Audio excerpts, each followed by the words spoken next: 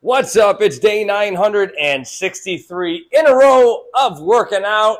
I just worked out, and I'm here to talk about it. This is your daily triathlon and training fitness vlog where I talk about my daily workouts, how I'm keeping my streak alive, and don't forget that tip of the day. If you want to skip ahead to that tip of the day, you can look at the comments below. I have the chapters, and you can go ahead and skip to that. But first, we're going to talk about the workouts. I had 3 today. If you follow the vlog, you know that Wednesdays are my hardest day.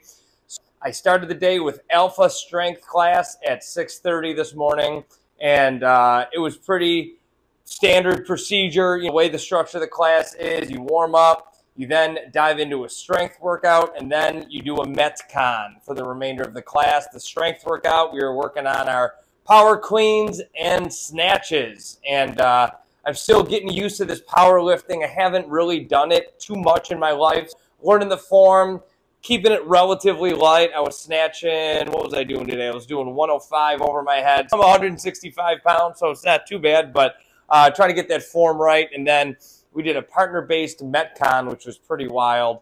Burpees over the bar, front-loaded lunges. We also did, what are we doing? Front squats and overhead presses. So we cycled through that. It was a partner-based, trying to get as many reps as you can in the time allotted, and that cooked me. But we're on to workout number 2 right after that, which was a 3,200-yard swim. We hit the pool nice and early before it got too hot. We're in a heat wave here in Dallas, so it's over 100 degrees every day. So I want to get that swimming in before the pool feels like a bathtub. It was a warm-up of about 800 yards. It was a 400 and a 400, doing various drills and things like that. And then speed work. It was 1650s on 15 seconds of rest in zone 4, followed by a pyramid, a 100, a 200, a 300, and a 400. And those were all in increasing zones. Decreasing zones. 500, 100 in zone 5, 200 in zone 4, 300 in zone 3, and then the 400 in zone 3. And then it was a 600-yard cool down straight pulling. So that's 24 laps back and forth without using your legs. Needless to say, shoulders were feeling nice and alive, and then I worked all day. So that leads me to the bike ride I just did. And that's going to include the tip of the day. We're going to shift gears here. We're going to rotate this over so you can see the workout. Let's key in on the workout here. So you can see all these spikes. Those are hard outputs. It was an interval training session today. And we're going to talk about why that's important in just a second. We basically did 3 cycles, as you can see there, starting here. This was all warm up and kind of revving those engines. It was 225 watts for 2.5 minutes, 240 watts for 2.5 minutes, and then 255 watts for 1.5 minutes, followed by 265 watts for 1.5 minutes, 145 watts for 3 minutes, spiked for 1 minute at 295 watts, 2 minutes and 30 seconds of rest at 145 watts, and repeated that 3 times, and then that cycle repeated it 3 times. I know it sounds like a lot, but you can see graphically that it was very intense and very difficult. Let's talk about the tip of the day. High-intensity interval training or speed intervals on the bike are not only fun and challenging, but they're an important part of getting better at cycling. So there's a lot of different benefits that you can get. We'll run through them here. Improved cardio fitness. Just doing zone 2, yes, it has its benefits, and it should be the majority of your training in endurance sports, but you do need to mix in this type of training as well. That's going to help improve your overall fitness. The heart rate variations are a really great way to improve that VO2 max.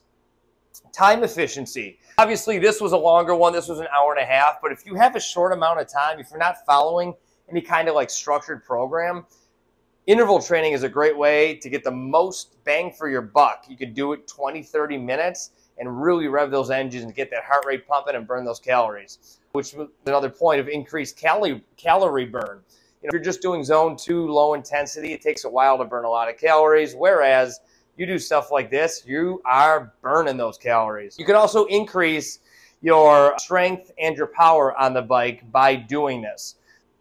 It doesn't really seem common sense to improve your strength through cardio, but you can by doing this type of training. That heavy resistance really gets the blood pumping into those quads and those hamstrings. It really can help increase that strength. Also, this is an X factor of doing this type of training that you probably didn't think about, but mental toughness. If you're racing, if you're getting ready for a race, you're going to have to dig into the well, is what they call it, that dark place. Find that deep, dark well and really power through it. And doing this type of training really forces you to get in that mindset, to dig deep and really do whatever you can do to find the other side of that workout. That's another reason for it. Performance gains, like we just talked about, that's another really big one, because interval training helps increase that VO2 max and your FTP, which is what it's all based off of when you're training, and that's going to help your performance on race day.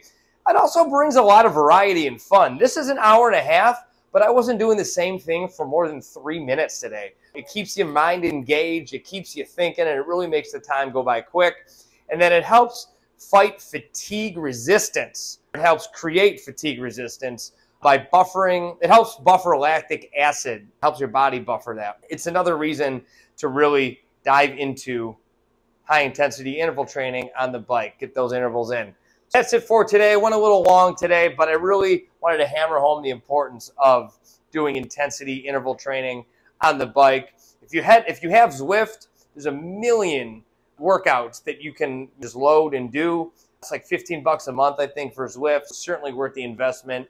Or if you're just doing them outside, you can just pick arbitrary numbers and just stick to it. Go hard for a minute and rest for 3. Go hard for a minute and rest for 3. Or if you're on a stationary bike, wherever it may be, give it a try. Let me know in the comments what you think.